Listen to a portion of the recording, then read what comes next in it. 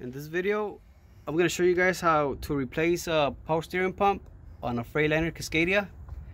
This DD15 2013.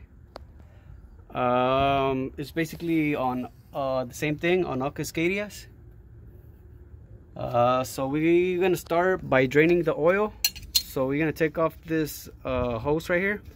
You're going to need a 7/8, and you might want to put a pan on the bottom so you can catch all the oil that's going to come out from there. So, and we're also going to be replacing this hose right here. This was pretty simple. All you gotta do is take off those clamps like that and do the top one too.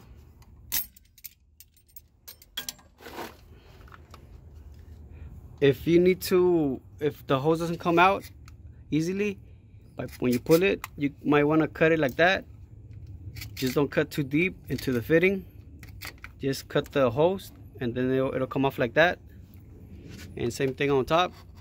Just do a little cut and the hose should come out easy.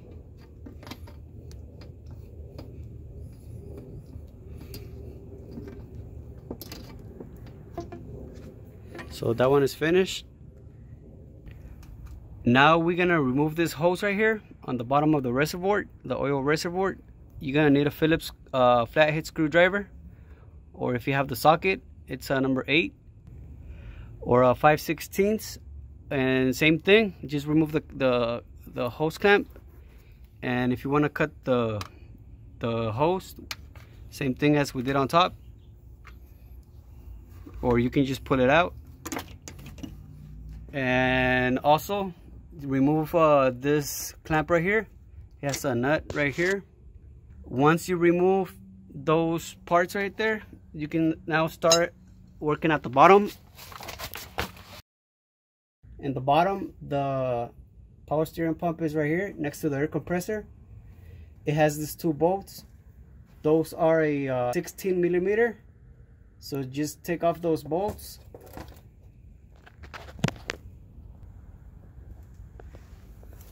So I removed the 2 bolts already. Once you remove those, all you gotta do is pull it out. If it gets too hard, just hit it with a hammer, just a little bit, so that the gasket will come off. But if you pull it, it should come off something like this.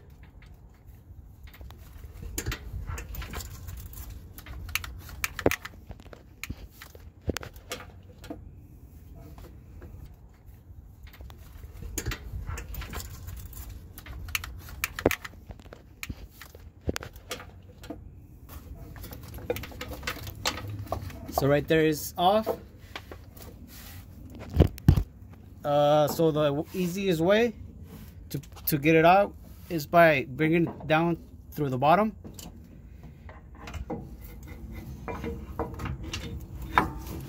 So it's out now. So to install the power steering pump, you gotta bring it in through the bottom. That makes it easier. So we're gonna go ahead and do it. So you just bring in the hoses through here.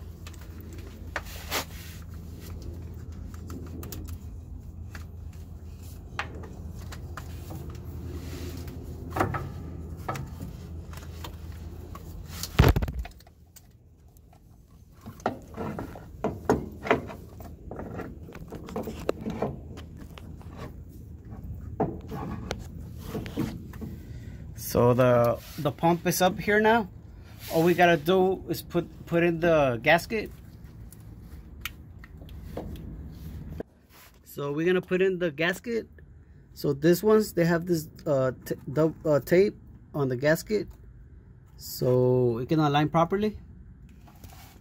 So just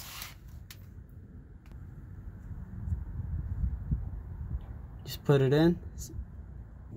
So I have the gasket put into place. Now all we gotta do is put it into the gear on the air compressor. So all you have to do is align it to that gear.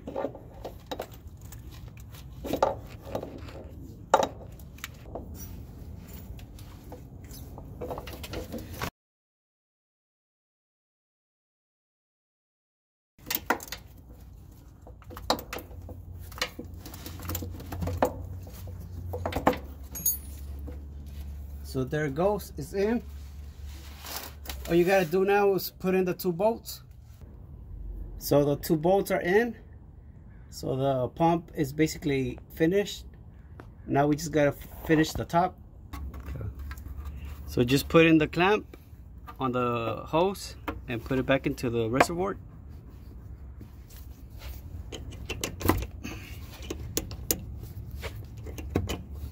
So the hose is in all the way, and just tie it in with the 8mm. So the last hose, all you gotta do is just put it back in there and tie it in, and you're basically finished with the pump. But in this case, we're gonna be fixing this fitting right here on the inside because it's leaking from the inside. So we're gonna be replacing a O-ring. That's usually what causes the leakage. So to remove the fitting, you're gonna need 2 wrenches. So the 7/8 goes into the inside bolt and the nut, and you're gonna need 3/4 on the outside just to hold it. So that's how you take it off.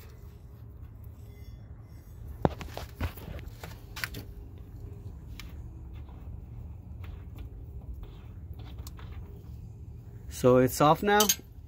So we're gonna be replacing the O-ring.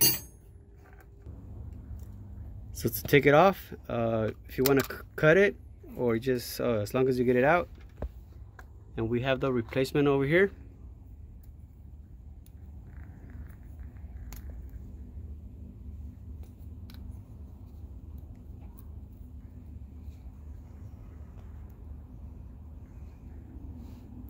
So now we're gonna put it in. So just clean the inside. So we're gonna be cleaning the inside, all the oil. We're gonna be using some starting fluid, or you can use some brake clean, and just wipe everything down. And also clean that fitting with the new O-ring, and you can start putting it back in.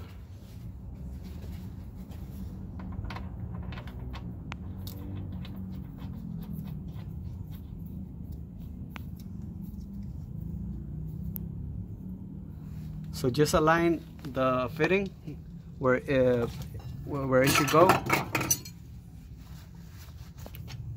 and same thing, hold one side and torque it in with the other one.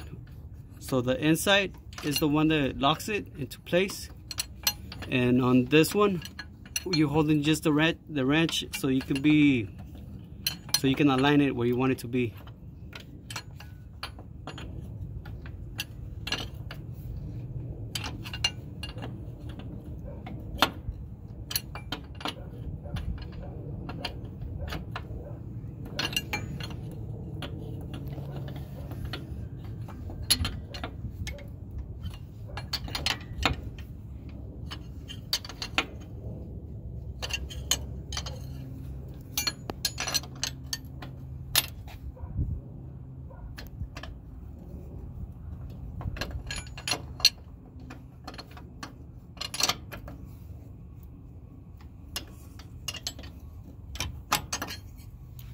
So that's it. Now we're just gonna put in the hose.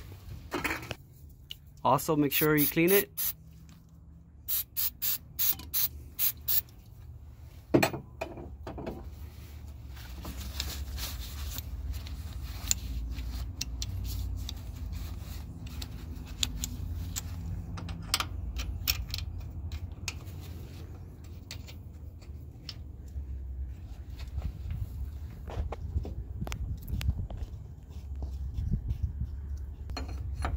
So just torque it in.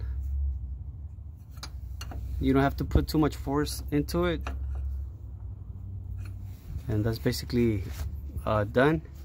Now we're just gonna finish the hose from the reservoir into the gearbox. So we bought this hose in the dealer. They gave it to us a little longer than the original one. So we're gonna go ahead and cut off this piece right here. We're gonna be using the hose cutters. So now it's on the right size, and we're just gonna go ahead and put it in. We're just gonna put in the new clamps.